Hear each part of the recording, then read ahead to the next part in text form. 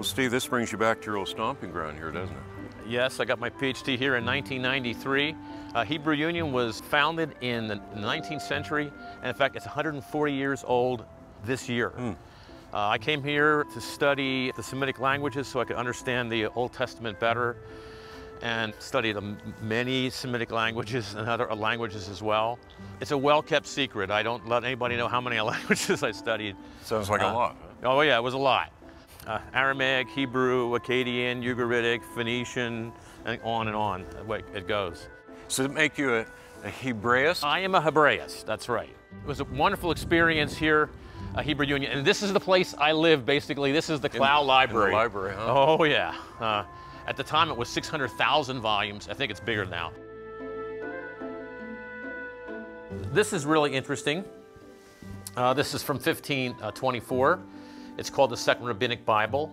The custom was to name books after the first word of the text. So the first word in Genesis is Breshit. Genesis 1:1 is Breshit bara Elohim et hashamayim ve'ha'aretz. So Breshit is the first word, and it means in the beginning. Okay? So this is from 1524. Yeah. What's interesting about this is it's a rabbinic Bible, so we have the text is in the middle section, and then here we have Rashi's commentary, Rashi, and over here we have Ibn Ezra's commentary. So this is a commentary. The commentary. And whether you can notice or not, but this is a different script. This is called Rashi's script. He invented a script. So you not only had to learn all these languages, you had to also understand the different scripts. Oh, different scripts, as well. Yeah.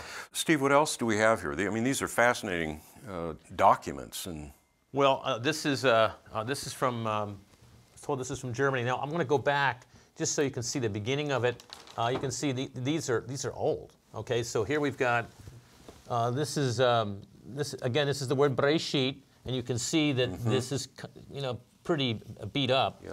So if we move it very carefully, here is the, this is the beginning of the Toledot of Noah. And it says Ele Toledot Noach Ish Tzaddik and so forth. And it's these are Toledot. Now the interesting that word Toledot is a very interesting word. It's from the Hebrew word yalad, to give birth. It's translated sometimes genealogy, sometimes it's translated history, and it's always actually the story of the descendants. So the Toledot of Noah it's not that much about Noah. In fact, Noah doesn't really say anything in the flood narrative. He doesn't say anything until the incident with Ham later. Yes. And the first thing that Noah says is a curse, amazingly enough. But the word Toledot, Genesis is built around that. It begins with Genesis 1:1, right here, Breshit. And Genesis 1:1 through 2:3 is a kind of a preface or a prologue to the book. And then there are 11 sections. And each of them begin with the word Toledot. Each begin with the word Toledot. So we've got, here it is, this is the Toledot of Noah. And what follows then is the account of the flood. This is a Samaritan Pentateuch. Can you see that Samaritan Pentateuch? Heavy, I'm lifting weights. Okay, so Samaritan Pentateuch, and see, this is a different script. You can see it. It's a little more of a cursive. The Samaritans, the only part of the Old Testament that they accept as their scripture is the Pentateuch. But this is actually in the Samaritan script, and so it's pretty, it's amazing. So let me close this up. Okay. And I can take really good care of these things. And now let's go to, this is a facsimile. This is the Leningrad Codex, lovingly known as L.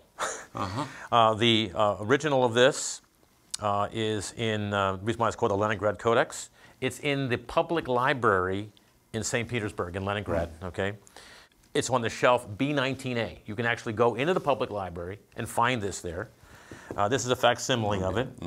The thing about the Leningrad Codex, it is the oldest complete codex. It's from 1009 AD. But what it says here, I am Ani Shmuel Yaakov Ben Yaakov. I am Samuel, son of Jacob. And then he says, I wrote it and I copied it. And the thing about the Leningrad Codex, he followed an exemplar of Ben Asher. Ben Asher is the premier Masoret, but this is the oldest complete manuscript, and all scholarly Hebrew Bibles are based on the Leningrad Codex. Wow. Well, Steve, what are the oldest documents that we have here? Okay, how about going from, here we have 11th century, 10th century. These are both AD. We've got something here from the 2nd century BC. Oh, that's amazing. Yeah, it's just a little fragment, and it's Dead Sea Scrolls, and it is from Cave 6. Let's sit down and take a look at this. And this is from Cave 6 at Qumran. You said Cave 6. Cave 6. All the Qumran manuscripts are designated by the cave in which they're found. The most famous manuscript is 1Q Isaiah A. That means it was found in the first cave. This is from Cave 6. And there's not a lot of Genesis in the Dead Sea Scrolls. The only book that's not represented at all in the biblical material is Esther. These are actually different. These are different texts. And the interesting thing about this what I'm showing you right here, is that it's not written in the regular Dead Sea Scroll script. For whatever reason, they wrote it in a Paleo-Hebrew type script. So it's actually called 6Q Paleo-Hebrew Genesis. And so the Q stands for Qumran. But this is a section, there's not much of Genesis, but it turns out that this section here comes from the flood narrative.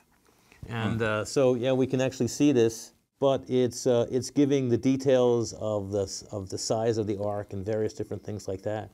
Wow. And this is 2nd century BC, and the text is virtually identical in this 10th century and 11th century manuscripts.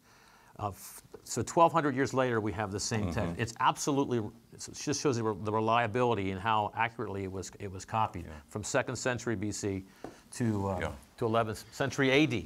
Yeah. Steve, that just overwhelms me again to think that we have a document, the Bible, that has been so preserved over so many years. Is there any other book in history that has that kind of accuracy and so many documents? No, I don't think so. I don't think so. And also, with all the efforts to destroy it, and we still have it. We still have all these old manuscripts, and we have these things, the Dead Sea Scrolls. These were found in jars, in large clay jars in the Dead Sea, and there's thousands of those jars. Steve, it seems in all the things that we've been looking at and pointing to that there is a lot of history in the Bible. Is that how you see it? Oh, absolutely. In fact, the way to look at biblical narrative, but not just narrative, but poetry as well, is to recognize it as a threefold aspect. And I think the problem with evangelicals is they haven't understood that all three things are true of the Bible. And the first thing is that it's an accurate historical account, okay? And not only that, that accurate historical account is portrayed in such a way I call it a magisterial literary presentation. And the combination of the magisterial presentation of the accurate historical account ends up in producing a foundational theological treatise. So it has those three aspects. And there are a lot of false dichotomies out there, people saying, well, if it's historical, then it can't be literary. If it's literary, it can't be historical. If it's theological, it cannot be historical, and so forth. So those 6 false dichotomies. And those come actually from a Jewish scholar by the name of Meir Sternberg. He didn't call it theological literature, he called it ideological literature. But he understood that the Bible is literary. In fact, he said it's literature. He didn't even he didn't even say that literary was good enough. He said it's literature. It actually is literature, and you study it that way, and understand. His book is The Poetics of Biblical Narrative, Ideological Literature, and the Drama of Reading. It's wonderful, and you can then see how the literary portrayal brings things out, like the way in Genesis 1:1 through 2:3, the way in which the material is presented as, and it's a clear polemic against the other creation accounts that were in existence in the ancient Near East. It presents the sun in Genesis 1, 1 through 2, 3. The sun is just the sun. It's just something that God created. Whereas in the ancient Near East, the sun is a vicious, capricious god of judgment of the day. And the moon is a capricious god of judgment of the night. That's why it says in Psalm 121, the sun shall not smite you by day, or the moon by night. It's not talking about sunburn and moonstroke. It's talking about the idea of these ancient Near Eastern gods. And so we find in Genesis 1, 1 through 2, 3 that they're not even named. And because they're not named, they don't have any, they can't be sentient. Because in the ancient Near East, name is not just what a name is for us. It is the essence of something. Yes. It's the attribute, it's the essence, not just a label. So in the names of God, they were just not names. They were pointing to His nature. Exactly. Yeah, Yahweh is pointing to the fact that He's the self-existent one. Steve, when you say one of those characteristics, the first one you mentioned is that the Bible is accurate history. Oh yeah, absolutely. I mean, we know, all of us have known for a long time that the history of the Bible has been under severe attack. Right. And yet it appears that archaeology is again and again confirming that history is true. Is that what you mean by saying it's accurate history? The presentation is such, and the perspective of the writers, that they believe they were talking about real events. Okay. It's very obvious that because of the way in which they insist that the next generation learn their history. They set things up in monuments so the next generation will remember what happened here. Like, for instance, the crossing of the Jordan and things like that. The authors will actually say to their readers, they'll say, like for instance in Joshua, he'll say, you can see that today. Now, why would you say that as an author? You can see that. You can see the pile of stones we put over Achan and his family because of his sin. You can go there if you want to today. You can dig through that pile and find the skeletons down there. Why would you do that if you knew it wasn't true? Right. So it was written in a manner that said this is true history. Oh yeah, absolutely. There's other things too. There are like footnotes. There are comments by the author of little details which would be very interesting to the author as a historian. He'll give details. They'll give dates. And even in the flood narrative, that's when the first dates are given. There's 5 fixed dates that are involved with the flood narrative. Sources are mentioned. Historical scholars today will give their sources. So we find out what the sources of kings are and so forth. Well, the sources are given.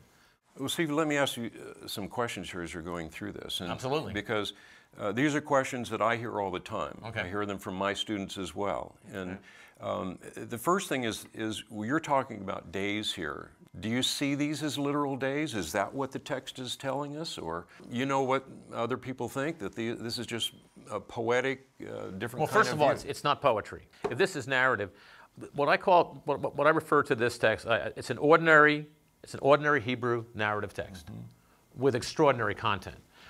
What that means is that you should understand the words, the normal way in which those Hebrew words are understood. The word yom, it means day. Can it mean by extension, just like in English, David's day, indefinite period of time? However, the foundation of its usage is what we mean by a day. It's a 24-hour day. And I know that word has been pulled out a lot. It seems to me what you're saying here is that if you just pull the word yom out and try to make it something else, you're also losing the fact that it's in this context of the historical narrative. Right. Yom here is it's clearly just it just means a day. The only way you'd want it to mean a longer period of time is if you impose an alien concept, a hermeneutical concept, to the text and say, well, I think that these are ages, and therefore yom has to mean ages. What we have to always do is start with the text. If we start with the text, yom means day. Well, we were just talking to Paul earlier. We were talking about these paradigms and how powerful those are. Is that what you're referring to, that someone has a different paradigm and then therefore trying to read the text into that paradigm? Yeah, and as a result, they also say that, Old Earth evangelicals, what they'll say is that the text is poetic. It's a mythical, poetic text that teaches truth, but it's not. It does not represent what it appears to be representing. And what I'm saying as a Hebraist, and I'm not saying I'm the world's greatest Hebraist in any sense, but the world's greatest Hebraist all affirm that this is a narrative. They say that that's one of the unique features of the Genesis accounts of creation and the flood, is that they are narratives, because in the ancient Near East, they are done in epic poetry, which is very different. And here we have narrative to indicate that this is historical. The ancient Near Eastern accounts are so different, with Tiamat being this monstrous serpent goddess who wants to devour Marduk, all this kind of stuff, and he calls the winds in to fill her up, and she blows up, and then he takes her carcass and makes the universe out of it. That's so different what we have here. God saying, Yehi Or, let light be, and Vayhi Or, and light was. So it's just so different, so different here. Well, that's a powerful thing that you said, that all Hebraists look at this and understand this is historical narrative. Oh, yeah. So when we come to the passage that talks about the creation of Adam and Eve, you're seeing that as a clear historical event, which would stand in direct opposition to the conventional paradigm that's taught everywhere, that Adam and Eve evolved out of a long, long process. The biblical text is not compatible with the standard, the conventional paradigm. You can't put the two together. You can't do it. And my research is showing that this is actually historical narrative, means that they can't do it. It's not poetry. It's not statistically admissible.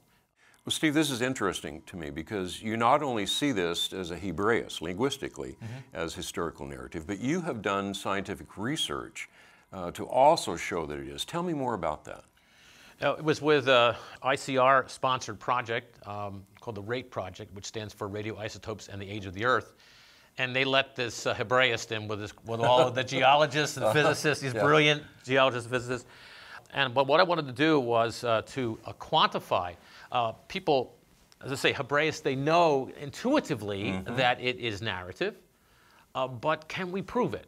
Can we do it mathematically or statistically? So what I did was I worked with two statisticians. I counted the number of a particular verb type called a vayikol. It forms the backbone of Hebrew narrative, okay? And so I counted the number in all of the passages. I went through all the passages of the Hebrew Old Testament. I identified which passages were they considered to be a narrative, which were poetry. And then the statistician, he picked random number generator, which ones I would analyze.